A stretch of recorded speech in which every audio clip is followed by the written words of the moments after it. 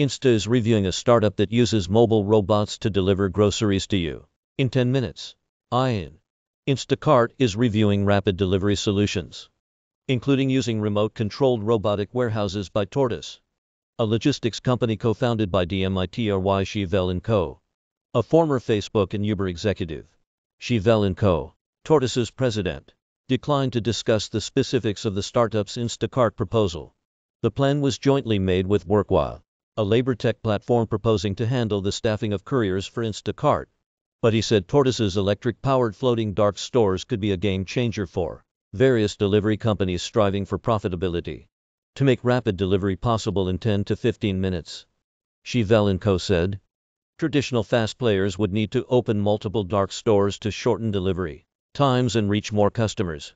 But that's expensive and resource-intensive to staff. He added, Tortoise's hub-and-spoke model calls for one dark warehouse to supply a ring of 7 or 8 floating remote-controlled robots. Shevelenko said, deploying multiple robots in a specific neighborhood extends a company's delivery reach without the hefty real estate costs, said Shevelenko, who previously led Uber as mobility businesses.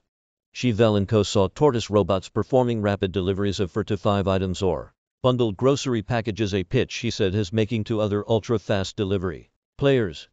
These prepackaged items would bundle popular combinations together, such as chips and sodas or items dedicated for movie night. He said, this saves time and money because the courier doesn't have to pick and pack each item. He continued, with one remote driver controlling multiple floating warehouses all over the US. Shevelenko said, it also makes your unit economics look much better. How much better? About 50 times cheaper when you factor in the costs of having a physical warehouse. He said, a Tortoise robot cost about $500 a month to lease, while running a dark store warehouse could easily cost $25,000 a month. He added, WorkWhile couriers would also save Instacart money on labor. Couriers both pack and deliver the items, reducing labor costs. By comparison, other rapid players, such as Gorillas, have at least one person who packs orders in a warehouse and another who makes the delivery on an e-bike.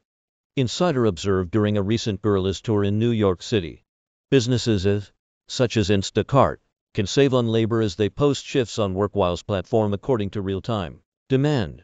That allows businesses to scale their staff up or down on demand. The proposal seen by Insider said, in the joint proposal, the labor platform suggested that Instacart could cut labor costs by 35% using Tortoise's warehouses and WorkWhile's digital marketplace to fill courier shifts.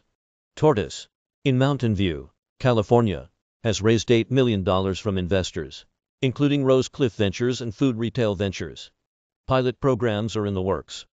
This year, Safeway, ShopRite, and Major began trialing Tortoise's robots for deliveries, with expanded use expected in 2022, Shevelenko said, with each floating warehouse limited to 100 items.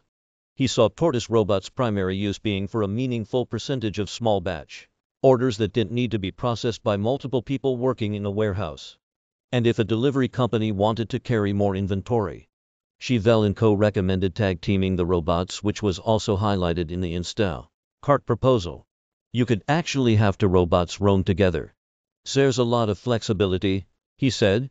The robots could also be used by rapid delivery companies for moving goods between various dark stores, he said.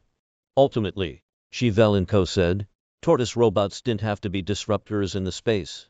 The robots are meant to supplement, not replace, traditional delivery solutions. The goal, Shevelenko said, isn't to have 100% of consumer demand being fulfilled out of floating dark stores.